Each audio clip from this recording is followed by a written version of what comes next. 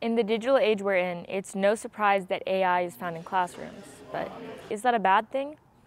Although there may be some value in using AI as a tool, some teachers insist on using AI writing detectors, which simply cannot have 100% accuracy.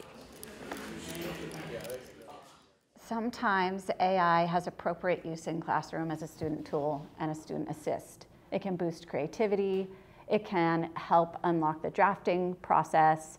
In English, it can help with revisions. Teachers need to tread carefully when checking students' work online, for its inaccuracy throws away its possible educational value.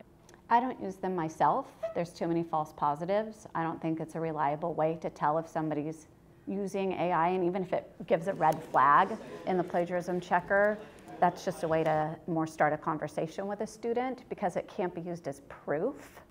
But if a whole paper sounds like it's written by AI, the student probably needs to rewrite it anyway, whether they used AI or not, because that's not a good paper then.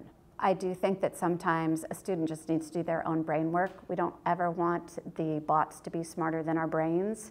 They predict that in about 10, maybe 20 years at the most, every thinking task will be outperformed by AI. I just know that the bottom line is I want humans to be using their brains to the best of their capability.